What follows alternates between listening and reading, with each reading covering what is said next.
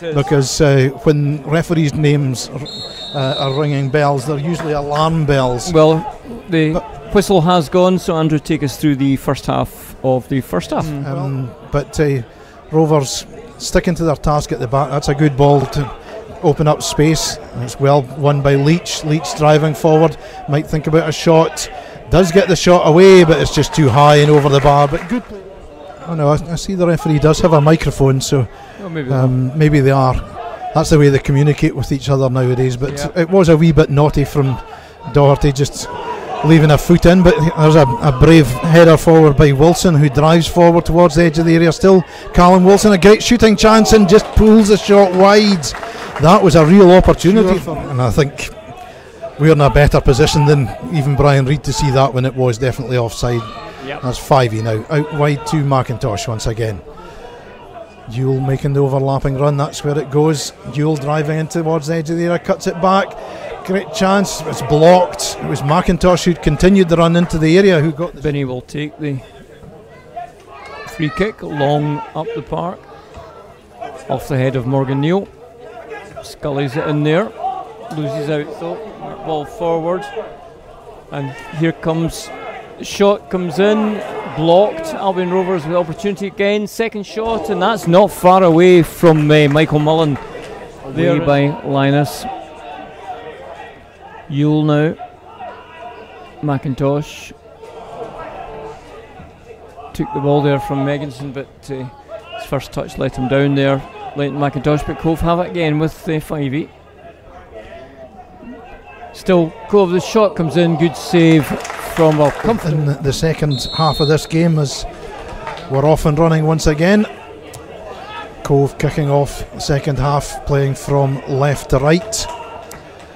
But I think they're down to 10, but we'll just keep an eye out. Their dugouts away to our left, but here's Adiemo racing down the right hand side, his first action in a blue shirt for Cove. Knocks it back to Blair Ewell. Ewell delivers the cross into the middle, the header, and it's just inches wide from Mitch Megginson. Scully can't quite link up with McAllister, but gets the ball back again. Out it goes to Jamie Masson. Masson to 5-y. Now out to Adiemo.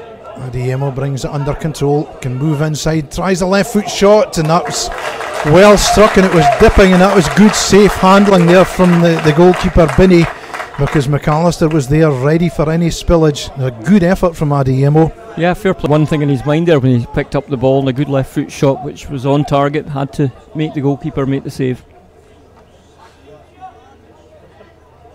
Just too direct at the goalkeeper to cause him real problems. But here's Rovers breaking forward. Wilson into the middle.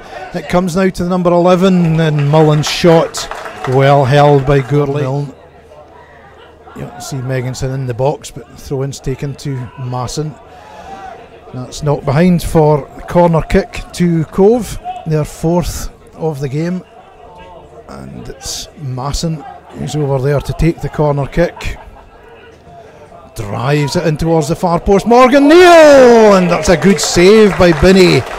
Neal came in at the back post, got the head. Right, fouled there by Scott Ross. That'll be a free kick to the visitors. Taken quickly. Wilson, David Wilson, that is, to O'Donnell. Cross comes across. Still there. The on loan player, as that ball eventually smuggled clear, and Fraser 5-y knocks it out to Masson. Plays it back, Scully. Masson tries to dummy that, but it falls through to Leslie, who clears it. But back again come Cove now with Milne. Milne might think about a shot, but plays it out. Ball into the middle, and his touch, and that's a goal from Mitch Megginson. Well worked goal. All started off with Harry Milne down the left hand side, but I would say it actually started with Masson low one this time, and straight out for another corner. Wasn't great. That was the commentator's curse there, Andrew. Had plenty of those down the years. Absolutely. Masson this time. Deep when the header comes in!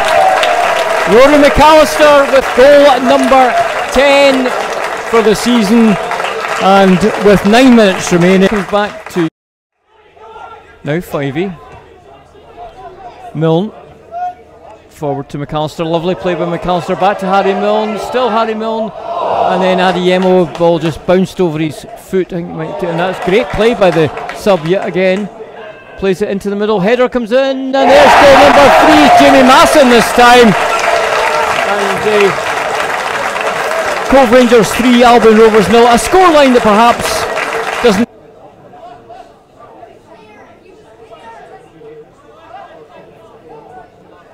Looking for Max Wright, the substitute, who gets there under pressure from Morgan Neal, got the shot in and didn't quite catch it right, and it was easy for Kyle Gourley, but again it was on target as the ball's out to Scully. Now Fivey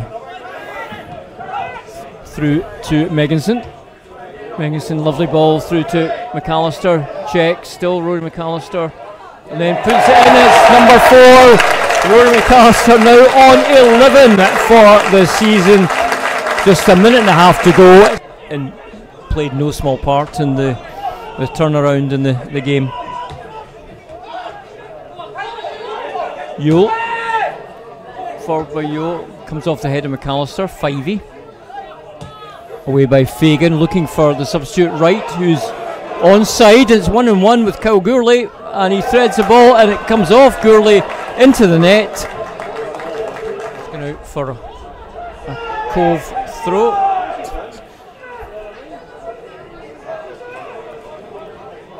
Some confusion amongst the players. I thought the ball came off Harry Milne, but referee's taking the easy way out by the full-time whistle. So it's finished here. Cove Rangers 4, Albion Rovers 1, and if the first half didn't have too much going for it, that second